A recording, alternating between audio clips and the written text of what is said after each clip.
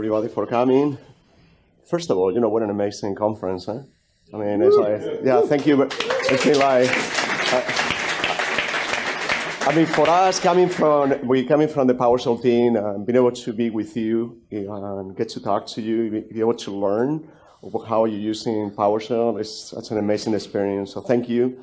And, hopefully in the future, you continue coming to these events because it's very helpful for us to interact with you, learn. You take that feedback, that information back to the team so we can actually continue innovating with PowerShell and DSC. And so, yeah, it's pretty amazing. My name, by the way, is Angel Calvo. I am the Group Program Manager responsible for PowerShell, Azure configuration, as well as the automation systems within the Azure. And we're going to go into a little bit of detail what that means, is some of the changes that we made recently in the organization, and why all these things are coming together. Ken Hansen, been around PowerShell a while, still around PowerShell and playing with DevOps. Yeah, and our PowerShell heroes, our new awesome? logo that we start, and very proud of it. I think it represents really a lot of who we are as a team. So anyway, the agenda. So we're going to kind of do a pretty quick recap about the last 12 months, all the different things that are in the organization, that we have delivered together with you and the community.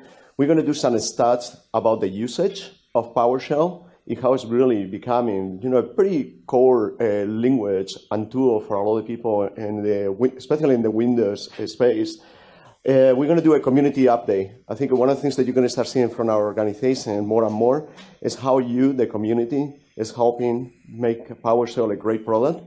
And we're going to talk about the organization changes that we recently made. I think it's important for us to be transparent with you about why we're making the changes in the organization and the investments, and how all those changes will basically help us to take PowerShell into the future. We'll do some roadmap and direction. Where are we going? What are the things that they are coming up within the next 6 to 12 months? We're not doing any demos of that, though. We may have one. We may have one. We might have one. We might have one at the end if you're all good. Yeah. So, so we're going to do a very quick review of some of the features that's coming out with PowerShell 6, some of the changes in DSC and the new LCM. For all of you who went to Kenneth's presentation yesterday about DevOps, we're going to kind of do a recap about how we start thinking about DevOps as a transforming chain, not only just in the industry, but in ours as well. 1 hour into one slide. Yeah. So that's hard. And then we're going to talk about the future investments. This is about a combination of things that we are certain, other things that we think they are predictions. Right. And then maybe we'll show a pretty nice demo about something that is coming up in the next week. So, God, the last 12 months, huh? It's kind of interesting. Jeffrey actually says this before, so I'll credit you appropriately. When you're in the midst of all this stuff, it just gets frustrating because it feels like there's so much that needs to get done, and then you see all the stuff you're not doing. I don't know if you guys experience that, but we do. We're going, oh, we got to do this. Oh, I got to do that. But it's kind of fun to sort of step back after 12 months and go, oh, we did do a lot of stuff. You know what I mean? And so if you just take a look at the transformational aspect over this past 12 months, it's been huge. It's actually been huge. We did start out, the whole PowerShell 6 open source was a massive effort, but even just the basics of finally getting PowerShell Asia Summit, right? I mean, these conferences are actually vital to us. We spent a lot of time 5 or 6 years ago trying to figure out how we wanted to organize them, making sure they were not organized by Microsoft and actually reaching through other people. And the community just done a fantastic job. So we're really proud of having that Asia Summit. And they'll have the next year, it'll be tied perhaps to an actual DevOps days. And we'll sort of blend those together. Yeah, I think, our continuous cadence with Windows, I mean, that's something that I know sometimes people have questions, like, are we investing in Windows PowerShell? The answer is yes, of course we are.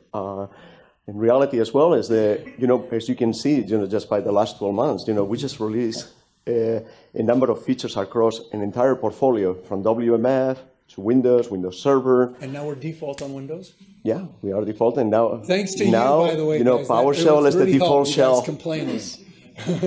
Editor services. I mean, I think this is a tremendous job that actually David Wilson has been doing for the last year together with the community. I think this is for us sort of our future from a tooling perspective, how we're thinking about cross-platform is how we're going to enable, you and the rest of the community to do cross-platform editing with PowerShell. The number of OSS projects has been, it's been amazing. I mean, from Plaster, Paxter, PS Readline, I mean, the list continues growing over time, and we're going to continue supporting them. Well, PSOC is out there. We haven't taken it yet. Yeah, well, it's almost there. PowerShell and DSC integration with Azure Automation and Control. How many of you guys have been into, how many guys have contributed at least an issue to the open source stuff? Awesome. Wow, that's pretty good. That's a lot more hands than I thought. Pause, reflect on your life, and contribute, please. No, even it's just even small elements are helpful here, and we'll show that when we talk about community contributors. But even just doing documentation, just raise an issue, even if you're not sure, just put it in. Yep. Just kind of like just finishing like the PowerShell gallery documentation has been open source in the last year. Finally, the homepage, which is becoming sort of the central point of gravity where people go to actually find information about PowerShell and resources associated with PowerShell. Yeah, hundreds of thousands of views on that thing these days. We have a question? It feels really, really daunting to go into the GitHub and look at all the PowerShell code and say, oh my God. Yeah. Well, so don't hold that thought. Yeah, that's right. I think there is something about that we want to go and address as well. In the usage, I mean, the numbers speak for themselves. I mean, we just recently did a survey. One of the things that it really was a huge highlight for us, we didn't know until this information came to us, 93% of IT administrators who are managing servers are using PowerShell in one form or another. I mean, that is an amazing job. I mean, think about the PowerShell, it's been around for now almost 11 years since really went into mainstream. But really the last 3-4 years, they've been just amazing. I mean, inevitable. It's wherever we go, the amount of user groups is another great indicator of kind of where we start seeing the growth of the technology. WMF, 7.3 million downloads is pretty amazing numbers. The gallery, 2.2 million downloads per month with over 2,000 unique users with modules and scripts. The contributors, it's down to 1,400. 18 months old, max 2 years. So the ramp is pretty damn quick. I just have a big cycle that goes and downloads those for you guys to get your numbers up higher. Yeah, thank you. And hopefully everybody's doing the same now. Well, and it's true, the downloads aren't an exact measure. In fact, some people download and then they broadcast it, but it's one of the indicators. Between the 93% and the ramping downloads. One number that is not here that actually caught my attention in the PowerShell Summit in North America, we had actually some of our partners like Puppet that were in the conference. One of the things that they announced that the PowerShell module that they use for actually use DSC into Windows, that thing got downloaded over 10 million times. And I was just blown away by that number. It's like, wow. I mean, it's just things that start really telling us, the story. The story is that and all the people up there is really using PowerShell in ways that, we never thought. So pretty amazing. Now, one more slide on this kind of notion. It says, and this is, it's a little, hard to read that one. But if you take a look at this is actually PowerShell 4, and you have PowerShell 5, and these are all starting essentially at the same time, so you get sort of the delta and the ramp.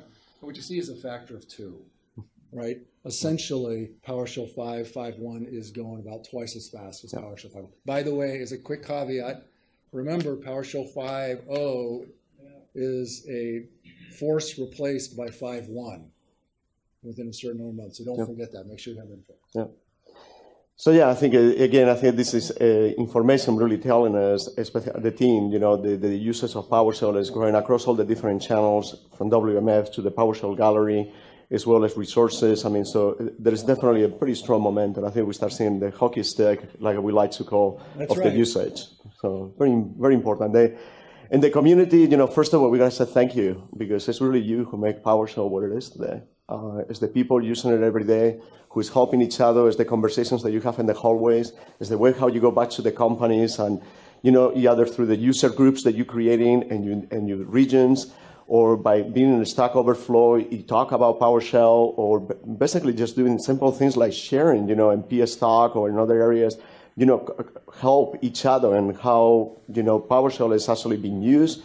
This is all of us for us as the community. That's really the contributions. So, Speaking of contributions. yeah, speaking of contributions, so we're going to start highlighting every year, our top contributors in the community. Here is a list of people who in the last year, either through documentation or code or resources, has participated basically in the community. And we want to highlight them because the community is telling us, look, these persons are making a difference. Either, like from June Blender and the PS script analyzer around help. That's been a lot, the amazing work that she's been doing through the last years. Also non-FT. Ryan, yeah. Daniel Scott with the DSC resources, another big thanks to him. This is just representative, by the way. We know that. We know there's a lot more going on. We just do want to reach out and at least say thank you to a few people for their, kind of above and beyond the contribution. It doesn't include everybody, but it's just, it's really appreciated. Yeah. Yeah, we had a small... pick that list next year. Oh, we're going to talk Wait, dude. Yeah. You're like one slide. Jeez. All right, So, yeah. So one of the things that we want to introduce starting next year is the concept that we want you, the community, to vote to actually who is going to be our PowerShell hero, right? We want basically the community to start basically voting for the people who's actually helping you, to make a difference. Right? It's through documentation, it's through some resources that you write, it's through contributions into the code base, right? Because you're helping us to actually fix bugs or come up with some new ideas. That's kind of how we want to start recognizing individuals who highlight that contribution. And we'll post the ways to actually do that vote here on the blog and Twitter and so everybody knows about it. Yep. All right. So enough about you, now about us. Yeah, so we're going to shift a little bit the gears. One of the things that I think is important for us is to kind of give you a Microsoft update in a way about how the company is making changes internally, how those changes reflects into the work that we do, how we think that work is going to work, it's going to help, the technologies you use for automation and management in the future. So one of the things that really came together was like, hey, look, it came up very obvious to us that we needed sort of to bring the teams together that were working in very common technologies, right? We had Azure Automation, Azure Configuration, we have PowerShell, we have DSC. We realized that the synergy, it was pretty clear. I mean, Azure Automation and Azure Configuration is based on PowerShell and DSC, right? So think about one is the platform, one is the services, other solutions. So it kind of makes sense to bring those worlds together. At the same time, the Enterprise Cloud Group, it was responsible for for Windows Server and for management for the on-prem business, including Azure Stack. We thought it was a good time to move that organization as a whole into the Azure organization. So now PowerShell, all of us, we are part of the Azure team. By merging the DSC team and the Azure Automation team, we created a new team. It's called the Azure Configuration Management and Automation. It's really focused on the hybrid cloud. So when you look in the team, just to give you the names, for you familiar, obviously you know Jeffrey. So Jeffrey is basically now the technical fellow for Azure Management and Azure Stack. And we have Jeremy Winter, who is the director of PM for OMS, and now his portfolio is about Azure Management, and responsible for the PM team, the Azure Configuration Services and Automation. That includes the platform, DSC, as well as PowerShell. And this alludes to something that's kind of interesting, because we used to report directly into Windows Server, right? And that was a little different. That's how we monetize PowerShell. How do we get the excuse to what we're doing? You have to have somebody who's actually paying your salary. Windows Server was the one that paid it. Now, as we shifted, and you'll see this in the other pivot, just future looking, we shifted to Azure first, partly because, well, we should, and also because our vice president is now a part of Azure, right? And so now the focus says, okay, how do we deeply embed ourselves into the Azure Tier 0? How do we make sure they succeed, and how do we make sure we bring the Azure services, and you guys are actually able to take advantage of it? And by the way, it doesn't preclude us in any way, shape, or form from continuing the awesome Windows and Linux, based PowerShell experience. So it's just worth highlighting, I think. Can I add to that? So the thing about Azure is, by definition, Azure is cross-platform. That is the mission of Azure, to be the trusted provider for all of your workloads, whatever they're running on. So this is a great alignment with that. In reality, we were executing on that. We're executing on that within the Windows Server organization. So here we have full alignment all the way up the chain. The second thing is, notice we've now combined PowerShell, which has been sort of a platform technology, with the solutions, Azure Automation, Azure Configuration. And so this is the thing I mentioned, of the shift in focus from just focusing focusing in on the platform to now also focusing in on solutions. And of course, as we modify solutions or solutions, the platform gets updated. Yep. So the overall portfolio, so now if you have questions about any of these technologies moving forward, you know who to go to, who to send mail to. So basically we brought PowerShell and DSC for all the platforms that we support, Windows, Azure, Linux, open source, Azure Automation and Configuration services. This includes chain, config, update, and patching. That's a part of OMS. People are familiar with that. I got a few questions about that. That was the old OMS piece. The PowerShell GitHub projects, the tools and the galleries, the WinRN and OpenSSH, and finally the DevOps management scenarios that we're going to be supporting in the future. So what did all this mean? Why we did this together? So here is something that is becoming really interesting for the industry. Some of these transformations that are really happening. When you're looking into sort of the life cycle of how you automate in your enterprises and your environments, one of the things that is becoming really common is that we see Azure Automation and PowerShell as the central pivot in how you bring this life cycle together. From the time that you build things, by the time you actually configure them, you monitor, you protect them, security and govern, in all those part of the life cycle, you need automation. So for us, we start realizing that if we want to do things like orchestration, we want to be able to do things like policy management, governance, it's really important to actually use automation as the vehicle to enable that. If we want to do it both, not only just from a simple, scripting and jobs, but we actually want to do it from the policy management and configuration of those policies through DSC. So that is start becoming sort of the new way for us to thinking into solutions. To Jeffrey's point, think about all these different solutions and how we're going to be participating with the PowerShell to enable these solutions to be real.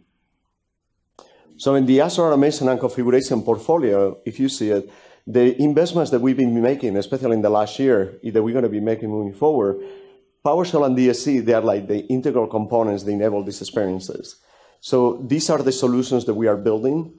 The reason why these solutions are becoming more and more critical, because they scale in the cloud, they're super reliable, they do hybrid management, and they work out across different clouds. So if you have an AWS cloud, you have an Azure cloud, if you have a Google cloud, our goal is that we want to enable these technologies to really easily integrate. So, and then when you build your solutions, you build the solutions on top of the sort of what we call our platform.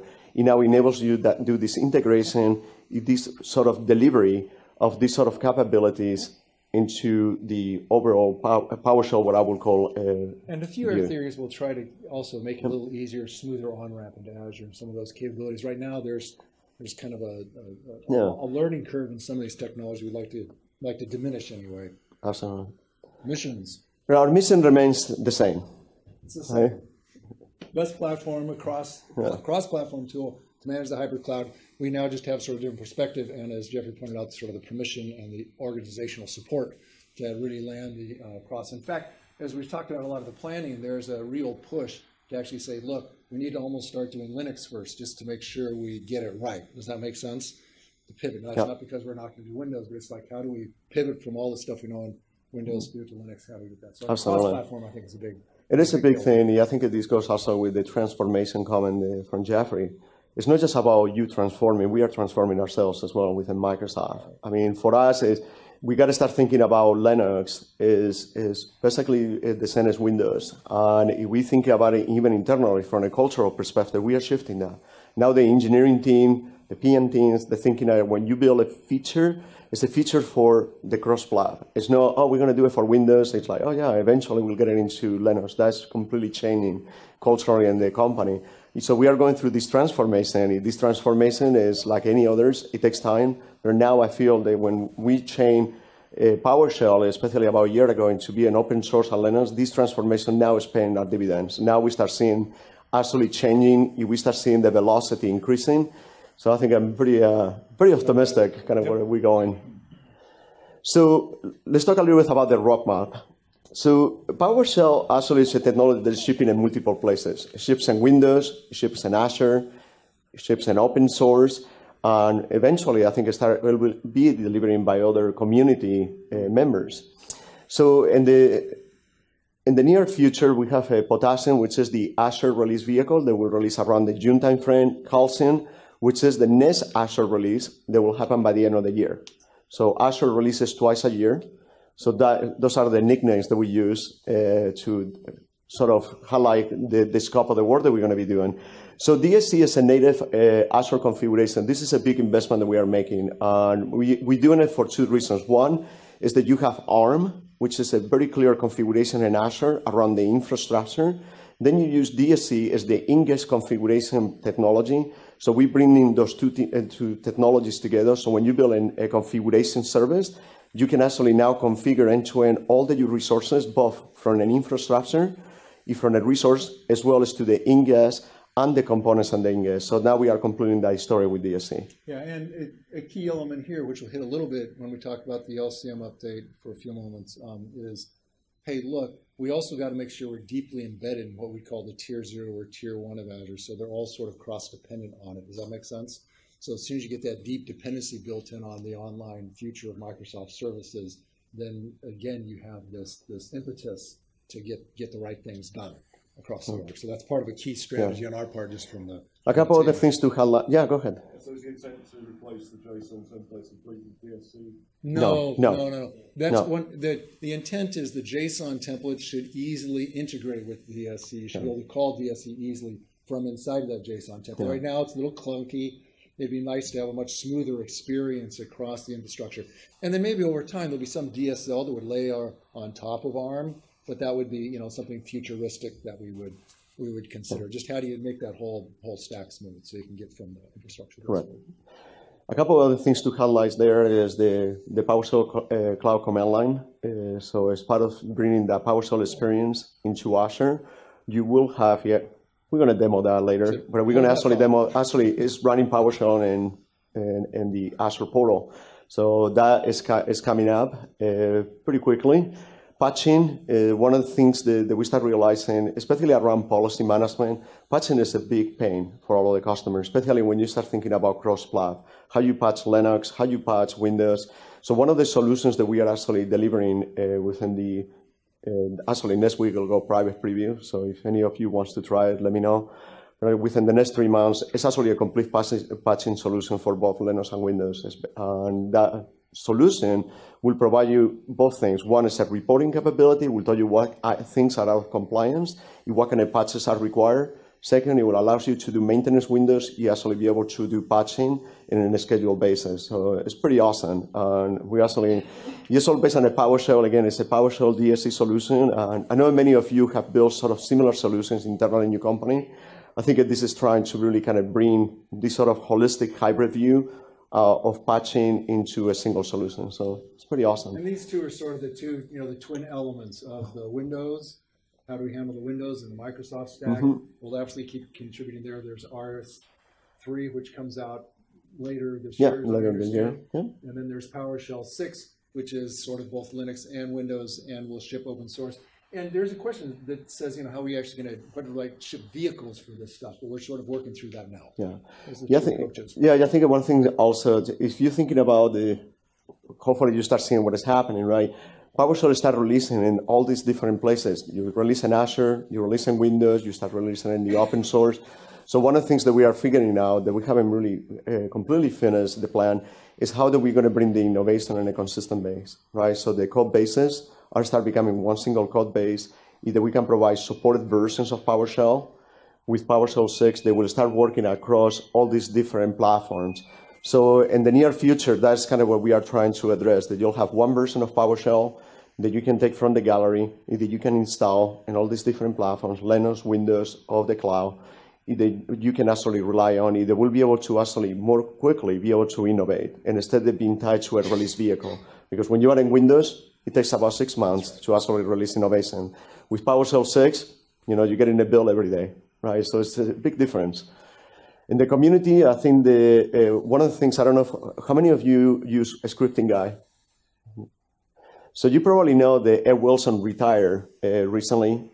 So Ed was working on my organization. One of the things that he actually told me was, look, I'm retiring, and so what are we going to do with a scripting guy? Like, wow, scripting guy, it's been a great tool. It has helped a lot of people, to getting started with PowerShell. It basically writes some blogs that it's been helping the community, in different topics. So one of the things that he told me is like, maybe you should start thinking more about no scripting guys, just thinking about more about scripting guys. Let the community basically start writing the blogs, have 2 or 3 main people that maintains basically the blogs. You help the community by adding editing basically capabilities so we can curate the content and be able to publish that content on your behalf. So that is something that we start thinking that we're going to start introducing in the near future.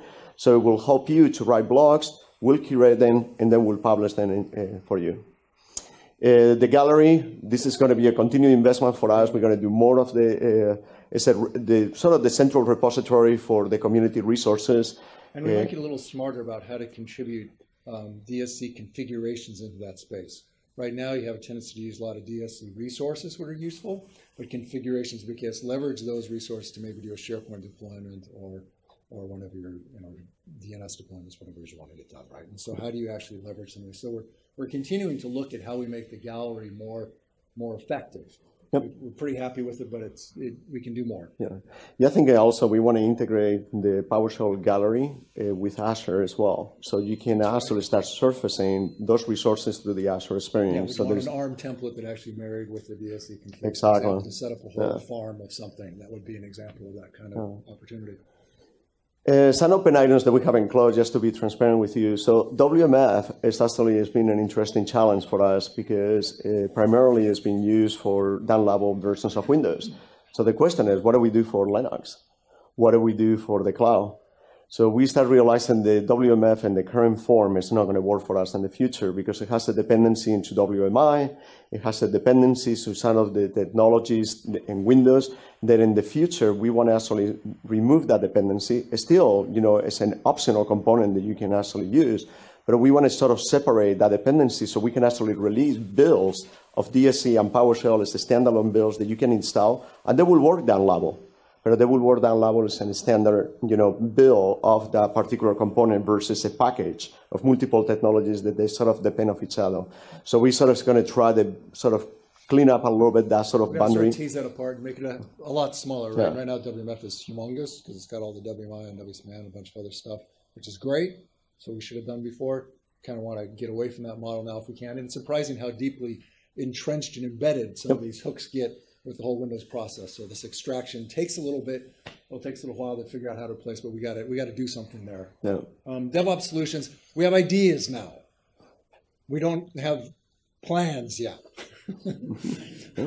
but we're going to do something in the DevOps space. That's our official plan. Do something. So we're trying to figure out what that something might look like, and hopefully by PowerShell Asia we'll have a pretty concrete view of that, but right now we're still playing with it and working through possibilities. The same thing about configuration service. I think we know that we are going to build a set of configuration services. That is pretty clear. I think there's something about orchestration of configurations. We know that this is something that we're going to enable.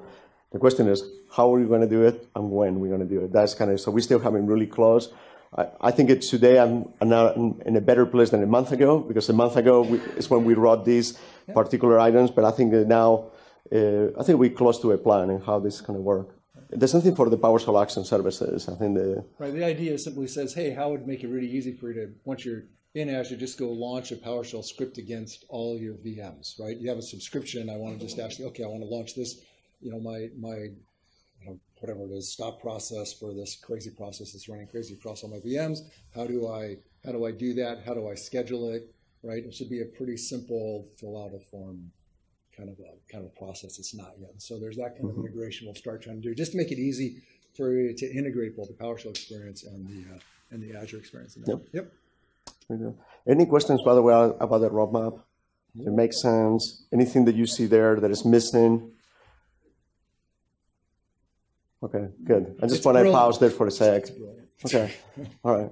I know that this has been a topic, right? I mean, I've been reading the blogs on Twitter. I just want to be sure that we land. Yes, go ahead. So,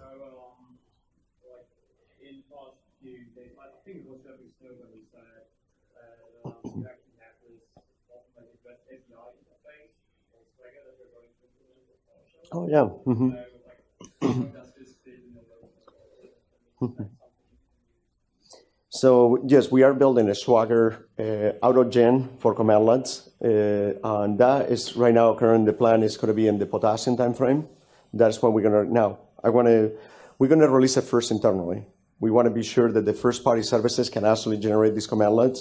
In that way, we are trying to figure out from the release vehicle is when we're going to make it available for a community, like open sources. We haven't closed on that yet, but we'll deliver internally, like the Platizen says June, So July let me get a little pointy on what that is, because the way you said, I wasn't quite sure that we'd landed perhaps what it was correct. There's a bunch of REST APIs that Azure exposes in order to manage itself. We're going to have those teams across Azure generate Swagger documents, which is sort of a text, I think it's YAML-based description of what that REST API looks like. With the REST API and the Swagger, we will auto-generate a set of commands.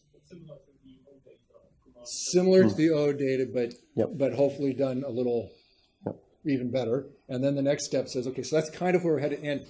And we have working stuff, but there's still some edges where we still have to work through some of that. So we're going to make sure it works first for all the Azure REST APIs, and then we've got that covered, and we have the process.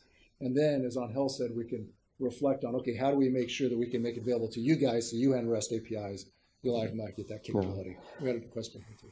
Yeah, I think it's a communication thing for the rest of the world. I've spent the last few days getting my head wrapped around going from Windows PowerShell 5.1 to 6. And now it's starting to be clear to me. But I think we need to be really, really clear when you go out and sell PowerShell 6 that this is not a downgrade from Windows PowerShell, because some people might see it as that. Yeah. That's a great point. No, it's a good point. I know that Joy has been working in sort of the messaging, because it's definitely, I think there's been sort of this perception that what we are building with Core CLR is an inferior version of PowerShell. And actually, what I see is actually the opposite. I think it's actually a superior version of PowerShell, because it enables us now to actually do cross-platform and cross-cloud. Yeah, I think the question now is that will everything that I have invested in the last 3-4 years with PowerShell will still work in PowerShell 6? If the intent is yes, I'm sure we'll have bugs. That is no question. Yeah, I think the move to a standard 2 of .NET, I think it's going to help us with actually, the coverage to be addressed. So that's that. I just wanted that to be really synced, because I think we are not going to go basically jeopardize something that has always been, especially for Jeffrey, has always been very clear. The interoperability, is scripting interop is super, super important. We don't want to break the language. We are not going to go break the syntax of PowerShell, because we're moving into a PowerShell 6. Now, for Linux, the experience, we may need to do some things that they are very specific for Linux, and we'll do so. It will be very clear about why we're doing them. But it should be a complement. It not to be like we are going to break Windows experience in order to deliver a Linux experience. We may need to deliver in the builds that we build for a particular distro something that is really specifically to address that community. So that is kind of the way how we are thinking, how PowerShell 6 and future versions of PowerShell will be sort of built. And it's true that not all commandlets that used to work on Windows PowerShell necessarily work on PowerShell 6. Although .NET Standard 2.0, we actually think it's going to be a much, much higher percentage than what it looked like. So we're actually really happy about that. We're looking forward as that comes out to find out how close we came. But it's also worth noting that as the industry has shifted a little bit towards managing the cloud, that in fact PowerShell 6 lights up strongest there, because that's where you have REST-based APIs or JSON or other types of things coming back to you, right? One of our prime customers actually had it, we gave them PowerShell 6 early, like last year, summer of last year actually, and they ran through a set of configurations that they actually wanted to do, a whole series of scripts like this 4,000 line, 6,000 line script. And it turned out they had to change like 5 lines in or something and actually make it work on Linux. So all of a sudden, because they were focused on managing a service as opposed to the local box. So we'll have some deficits, but I think there'll be a lot of forward looking. And related to that, some of our partners, VMware, AWS, as well as Google, they using PowerShell 6. they were some of the first early adopters. Oh, they're pushing us. Who basically they started taking their existing commandlets and moving those commandlets to work on Linux. So through that journey, they has helped actually make PowerShell, in my opinion, actually stronger. So by then betting on PowerShell 6 and start feeling more confident, as you start making the transition, it will be an easier transition than it could have been. And talking about PowerShell 6, we already talked about the objectives. What's cool is our beta 1. I think the should actually come out next week. Yep. And do land on it. Do play with it just a little bit. We noticed that in October we had a lot of people land on it. It's kind of diminished a bit. Just try it, kick the tires, tell us how bad it is. You guys do end up driving it depending upon the issues you have. We're either going to fix them or not, but in fact it's a very public process about how we fix them, and we have a public list of which ones we expect to fix before we think we're ready to go to production. So look at that list, look at the product, give us feedback, because in many ways it will be somewhat determined by the feedback we get from the community when we actually decide to finish it off and release. Yep. Anything else you want to add? Well, I think the only thing just to add, so the remote experience will start becoming a native experience both for WSMan as well as for OpenSSH. OpenSSH as well will be releasing in Windows. So as we start moving into RS3, which is the next version, you'll have basically, as part of the Windows releases, you'll have OpenSSH built in. So that will sort of make the whole transition into the remote management from Windows box to Linux, much easier. Let's see. Yeah, those are the big ones. DSC. DSC. So let's talk just a little bit about where desired state configuration is. If you were at Bruce's session, you heard some of this feel before. But basically, there are a series of features and fixes coming actually in Windows Server RS3. And again, how that goes down level is still TBD. They are lighting up particularly key scenarios in the Azure automation and configuration space. Includes monitor-only mode, certificate renewal, proxy support. All those are great things.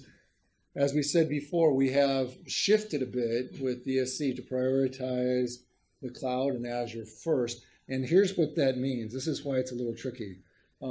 LCM, the local configuration manager, you all familiar with what that is a little bit, right? It's the agent that sits there on the target machine and makes it so, whatever you say the configuration should be. And what we've realized is that we're going to embed this thing at the deepest level of the Azure stack, and it's not ready, and it won't take us to the future that we need to go. We need to enable more side-by-side. If you take a look at it, we need to allow this gentleman and that lady over there to go and make changes. Kind of independent of each other, but in a way that's coordinated, right? So we have to have the conflict resolver. So we know, okay, oops, there's, Bob is stepping on Joe's toes, so that won't work, right? We'll prevent that configuration getting run, or we'll notify people that there's toe stepping, right? That's the whole key. But we still want to have N of these, so you could bring your own LCM as you need to, manage it on the time frame you need to. This is a brief example. One of the things that people were trying to do at one point was they had a set of security checks, and they wanted to do the checks every 5 or 6 seconds, right? And if you take a look at partial configs, you could technically kind of say, I want to run at a different refresh rate, but the guy who's running 5 or 6 seconds is going to take up all the time, right? There's never a free place for the other guy to insert his every 30-second check or every 3-minute check or every 30-minute check. It just never got run. And so we said, no, we're not going to deal with handling process conflicts. Let's just let the OS deal with that, all right? And let's create the LCM as independent library. So it'll be a library. It'll be very lightweight. Right now, it's fairly heavyweight. It depends on OMI. We'll remove, or WMI, will remove that dependency. And we'll probably even have a very, very lightweight, perhaps even just a shim, which lets you actually bootstrap to the higher level of capability. Lowest level might just say, I have a known set of resources I can manage, that's all I can do, and then I can bootstrap to the next level, more generic. So just some ideas that'll give us a great deal of capabilities, we think. And last but not least, as we go to the cloud, we don't want everybody to have to redeploy the LCM on a regular basis. Rather, it should update itself from a known location.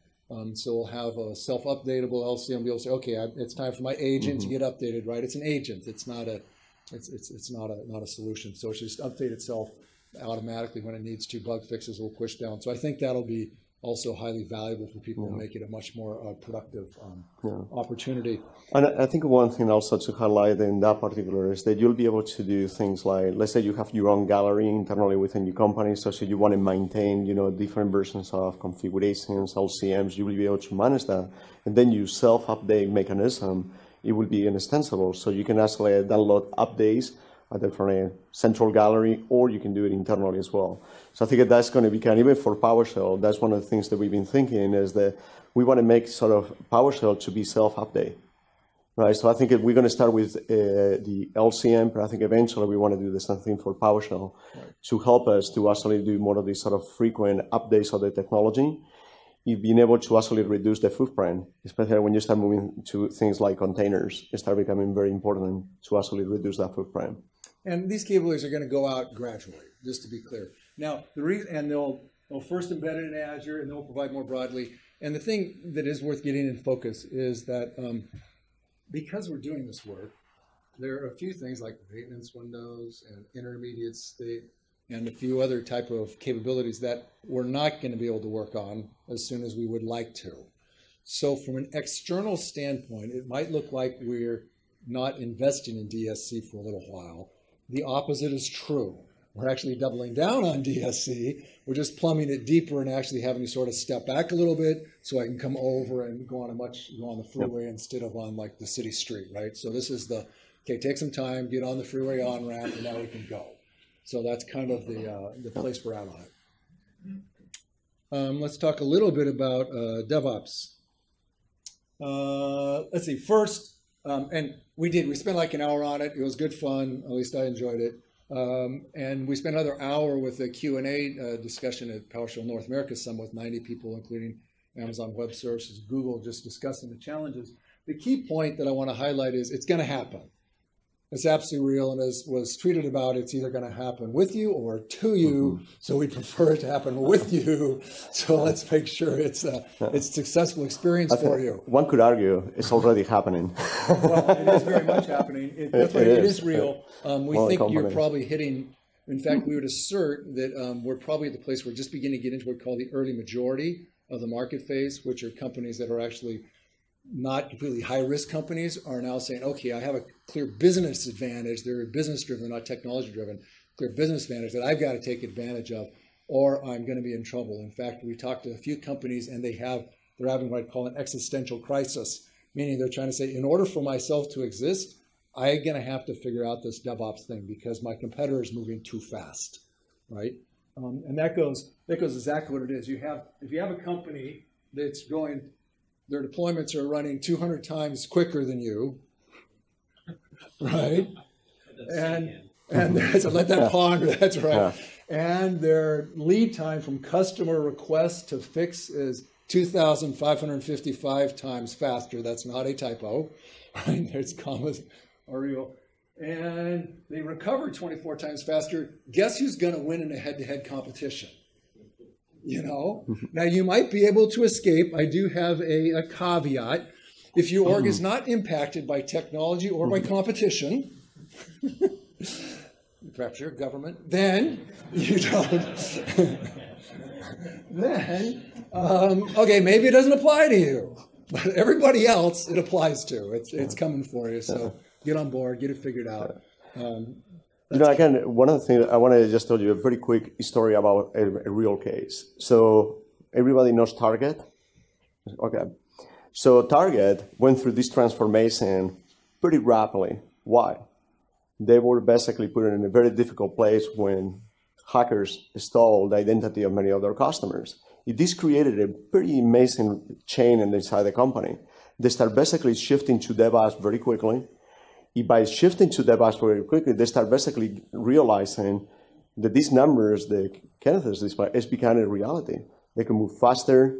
They were basically realizing that they became actually leading in the industry and start basically providing their competitors now a reason for them to start shifting. So then other companies like Walmart, Nordstrom, start basically shifting to DevOps because they realized they were getting behind because Target that was moving so fast about making these sort of changes, having this sort of impact in customers. So that gives you an idea that once somebody in the industry takes off, the other companies that need to follow. To your point, otherwise you're going to get behind. And this is we start observing this a lot in the industry. Yeah, I think it's going to start becoming the new real. Yeah, it's kind of like when Amazon Web Services had PowerShell commandlets and Azure didn't. So Jeffrey sent a small email to the Azure guys going, hey, what's happening here? And we'll CC Satya just in case it's unclear, right? Oh, man, okay, I better get on board. Sorry, I have a small formatting problem. Ignore this. This should be up a little bit. Anyway, so how do you get started with this? And we can spend a fair bit of time on how to get started, particularly in an organization. We're not going to do that here, but that's but the first piece of it. The first piece of it is find people that are willing. Create the coalition of the willing, right? They exist. There are other people as crazy as you out there. Witness everyone here. But they also exist in your company. So find the other 1 or 2 or 3 people that you can actually partner with to do something. The second key piece is this is all going to be a very results-driven business decision process over time. We're leveraging technology, but it's going to be a business decision. And so what you need to do is to find an impactful project. What project will be most impacted by faster deployments, shorter lead times, higher recovery, right?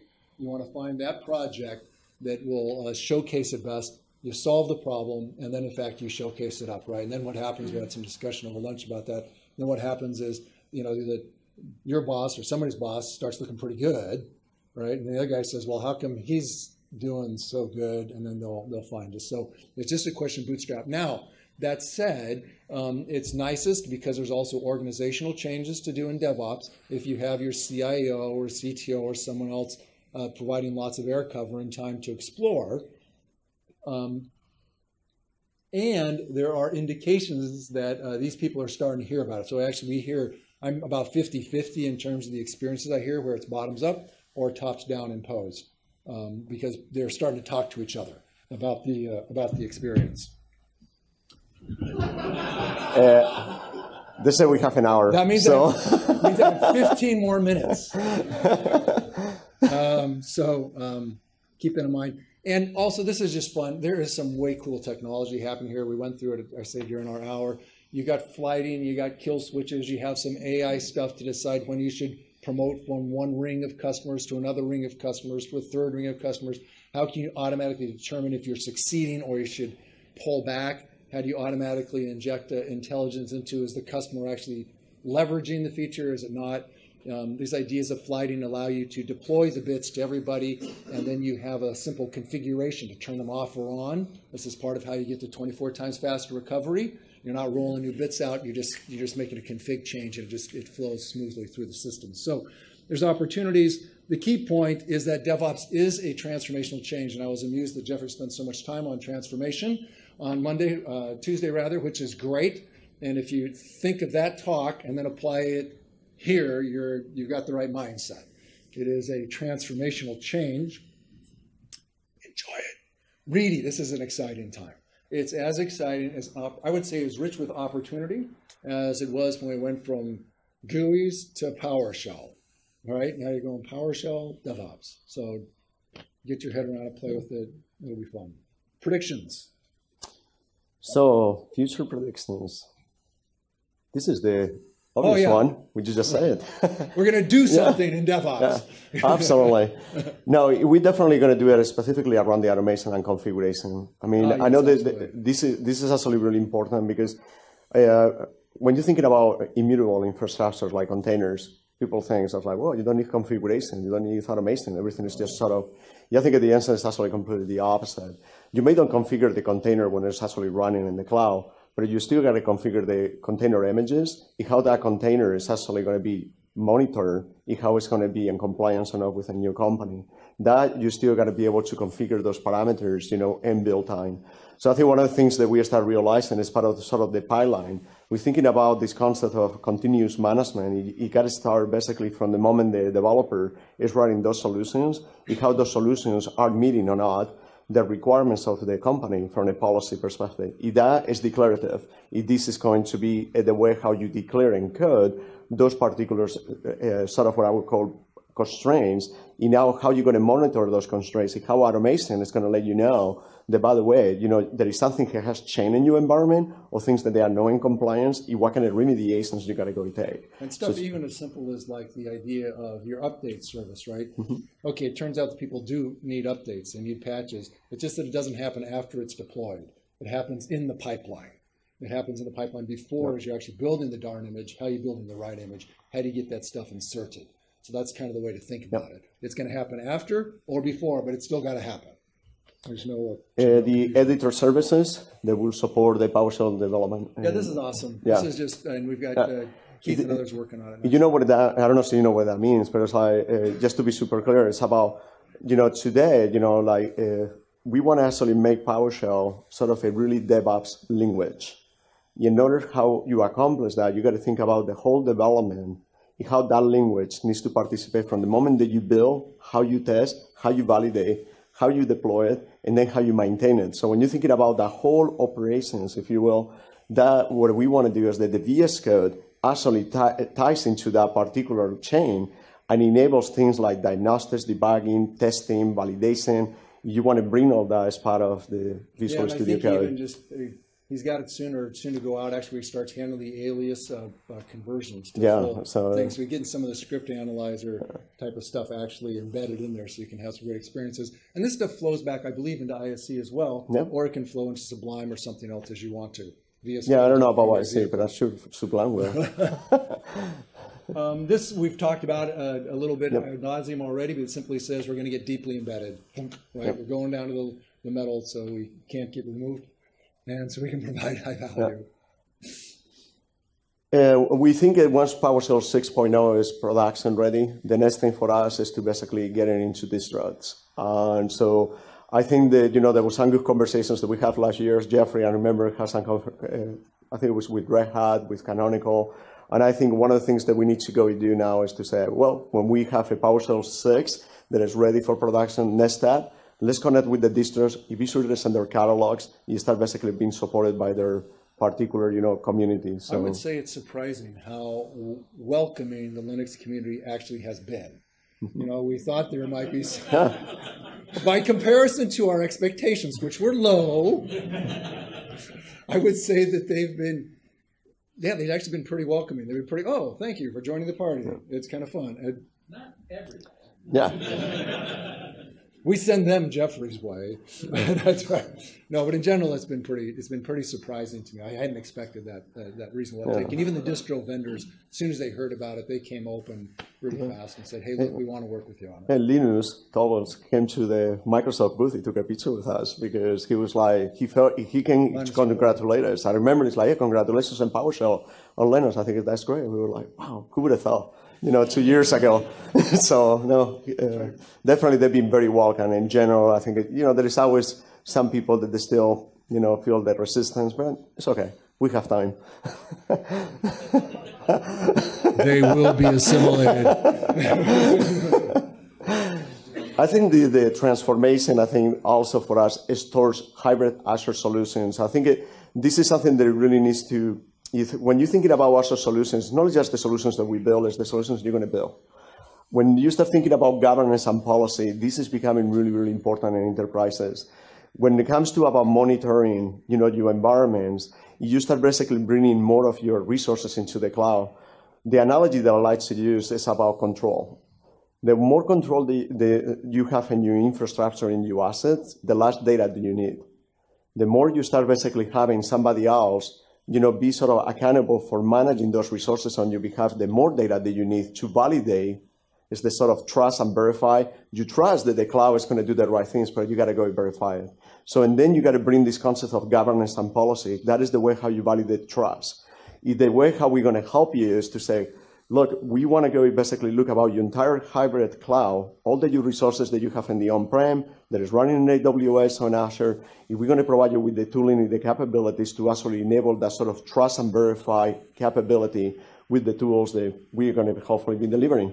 Absolutely. And we're going to start looking a little more at the AI stuff, some of the intelligent management. What should we actually be doing there? How do we play in that space? This is actually one part that I think that for us is pretty exciting. Satya has been really pushing all of us to start really thinking about AI in all of aspects of our products. And this is more of a prediction. Yeah.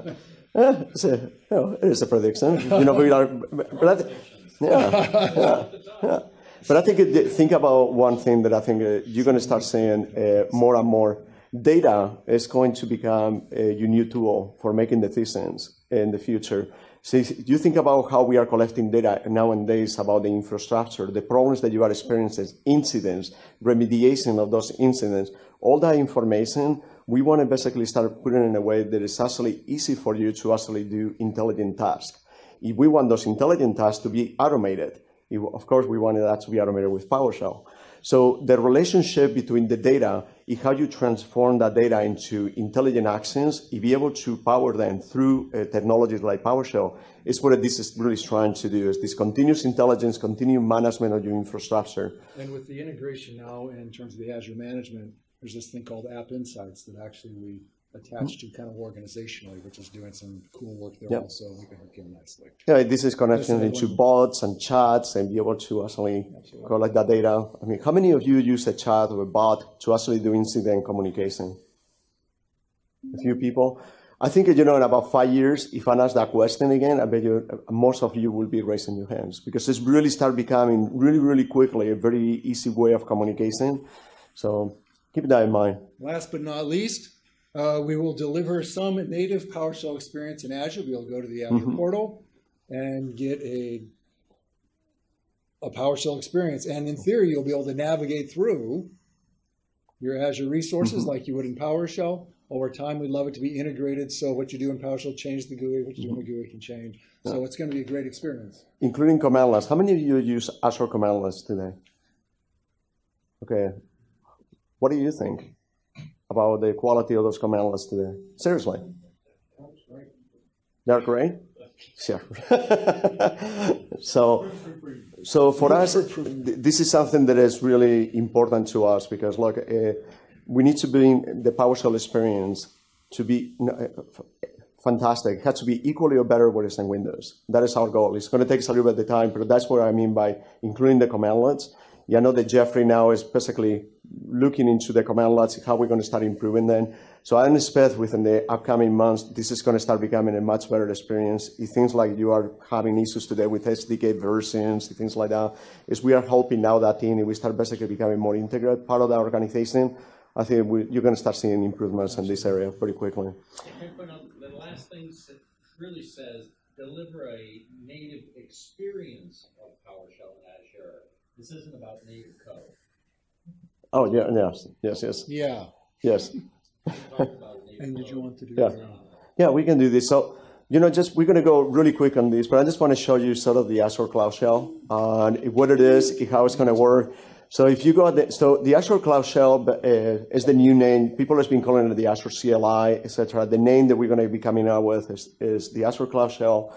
So when you are basically in the Azure portal, you'll have the ability to click on the button. You will see two experiences. One, a bash experience. Another one is going to be a PowerShell experience. If you go to the next one, I think it provides you sort of how it's going to work. So you're going to be able, as a user, any place in Azure, be able to configure what is your default shell experience. If you want to use bash because you like to use Python command lines, sort of the bash experience, you will have that as a choice. Or if you want to use PowerShell, you will have that as a choice. Once you click on that PowerShell experience, it will be saved. That becomes your default experience. If from that point on, when you call the Azure shell, you will get basically your PowerShell experience, and then you just basically party on like you normally do. Yo. Yeah. In what way? Control. So that you control which user can run this experience. There is an RBAC. You can do this with RBAC capabilities. So yeah, you can use RBAC to control some of the functions, because this will show up as, as a function. The question is, I don't know if you can disable just one shell, so you got to disable the entire experience of the shell. I'm not sure about that. That one I need to know. I don't know if you know, but I got to look into that. But I know that you can, the function you can disable, but I think if you disable the shell, you disable all the shells. with RBAC. I don't think you can just say use one versus the other, which I think is what you. When one user logs into the portal that don't has access to this, don't get access to the function. Yeah. We'll look into it. It's a good question. Yeah. Shell integrates with RBAC or Azure. So if you don't have rights to manage some resources, you will not get them with Azure. Yeah. Right. You still might get the prompt, but you won't be able to manage the resource. What you can do in Azure Portal without PowerShell in Azure Shell, that's the same thing you will get with Azure Shell. You will not get more. Yeah. Yeah, so concretely, you take your Azure credentials and log you in. Yeah. You get an Azure connection with those credentials. And then all the Azure commandlets go through the ARM. The ARM is the control point for RBAC. So the user, this does not allow the user to do things that they couldn't otherwise do. Right. Yeah. So anyway, so no, go ahead. Yeah, go ahead. A couple more. Role-based, attribute-based, attribute-based, terminology. I was talking to group membership. Yeah.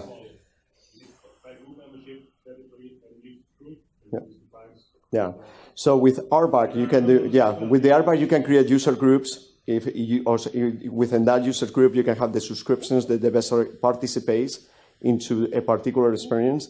So my understanding that will work. But what I'm going to do, because I think this is an area that I think we got to be very clear, I'll take that. So when we make the announcements, I'll be sure that part of our blogging, the communication, speaks about how do you actually enable or disable the experience based on some of the capabilities in Azure CS through RBAC, so CS user login. We'll make that point very clear. Yeah. No, it's a great question, Eliza. I have the vague answer, not the right answer. Update the modules. Oh, you mean like, so you are in this experience, say go update modules? Not yet. Not yet. We're not going to have the current, is that whatever are the commandlets of that particular service or modules, they will be basically pulled from the Azure experience right now. Eventually, we want this experience to go into galleries, and be able to do update modules. But you got to think about it. It will be in the VM, right? So it will be in the VM that you are. So you're not going to have like global updates like, okay, I want to take a collection of VMs to apply this. So that won't work in the experience. But so you are here in a VM, you want to do updates on that particular VM, in that scope, you will be able to do that in the future. And within this context, just to be clear, when you have permission, because you're logged in as you don't have anything you're not going to be able to get to, but you can manage all the VMs from like one command in your subscription. You can say, get this process from all the VMs, the LSAS process, high or low, get the high count, and so you can it gives you a nice, easy way of performing PowerShell in the Azure context. And over time, the same basic experience, because it's actually implemented as a module, can actually come down to your local desktop. And you can have the same kind of capability over time. We have like 3 questions. I'm not sure I understood the question correctly, but when we provision this environment for you, we will provide you the latest versions of the Azure commandlets. Okay. Yeah. Whether you can actually update. But can you update the commandlets and the modules in the session? You should be able to exactly. eventually. No. You won't, because you'll have the most up-to-date. Exactly. It'll be metaphysically impossible to update them because there's no update. Yeah. You might ask, can I bring it down level? But I don't know. Yeah. I think that's the question. Can I install the old module? So can I download from the gallery? So can you download commandlets into the guide? That's what it. It's not so much from the Azure modules. That's what I heard. It's just no. So I think module download, and we should. No, this is good questions. I mean, like it seems like we don't have the right answer, so I'll go find the right answer. We'll communicate it. So. PowerShell 5 runs behind it, so PowerShell 5 supports side-by-side logical versions, so there is no issue there. In theory. Yeah, today that is the case. I just don't know, when we go live, we may be running PowerShell 6, so I just need to go figure out how that's going to work. We got. I see a big advantage in the Azure Shell that I can have a transcript and documentation of all the things going on. It's how easy it's going to be to get my transcript when I work with the Azure PowerShell, not with GUIs. So I can't tell which question actually was meant. Let me see. It could be 2 different things I heard. One says, hey, look, We don't know. now how do I get a transcript here of what I've actually done? How easy is that? And the other one says, as I click through the GUI, could I get a transcript of what PowerShell was actually executed and how we do it? No. And the answer is not yet. But No, yeah. not yet. We should actually, just to be clear, we're actually going to run ourselves out of time. This has been We also- fun. We run out of time. So one thing, if you click. How do we get this? Is there an insider ring? So we're going to do a private preview. We're going to announce the private preview next week. So And if then you want to be, you'll know how. you know, so. Thank you, guys. So. Pardon me? The AMA session, last session of the day. Yeah, let's get the AMA. Oh, yeah, we do have a team, you know, so the PowerShell team, and we are going to do an AMA, I think, I forgot what time it is. It's like, 3:30. it's the last session of the day. So if you have more questions, please come and see us, bring those questions. The summary, pretty quick, contribute, focus on hybrid, you know, DevOps is now. All right, thank you. Thank you.